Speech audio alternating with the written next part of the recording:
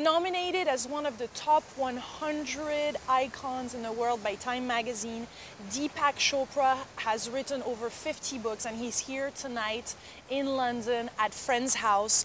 And this event is organized by Alternative. Deepak is going to tell us about his latest book, Reinventing the Body and Resurrecting the Soul. I am so excited to get some of those burning questions answered by this very, very wise man and a person I highly respect. In every moment of your life to choose evolution over entropy. But you do this by going to the deepest level of your soul.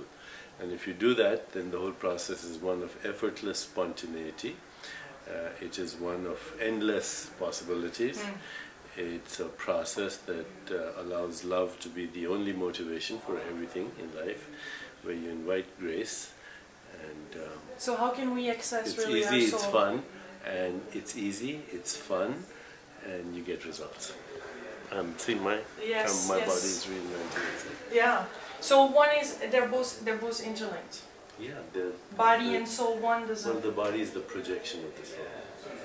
But the soul doesn't age. Yet the body does. The soul is eternal, infinite. Yeah. The body ages, but you can change the aging process.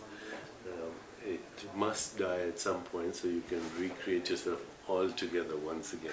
Yeah. In the universe, everything recycles, everything. And how can we access our soul?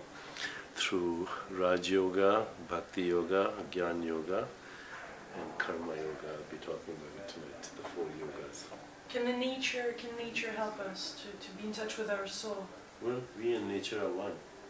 Yeah. So, of course. But how do we do in places like London where it's so busy? London is a projection of our consciousness, nothing to do with ours.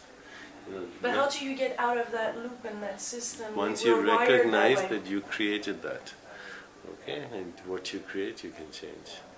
But it's so anchored. Don't go there, please. That's so old-fashioned idea. That we can't do it in London.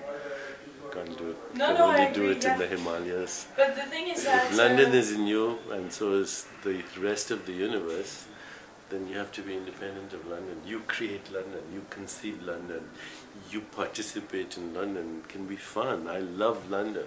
Yeah. Yes. No, yes, but there is the old self, our old ways, they keep on getting back in and we snap sabotage out of it. Now. How do you do that?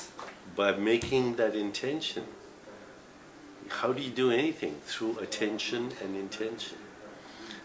And now I must prepare for the lecture.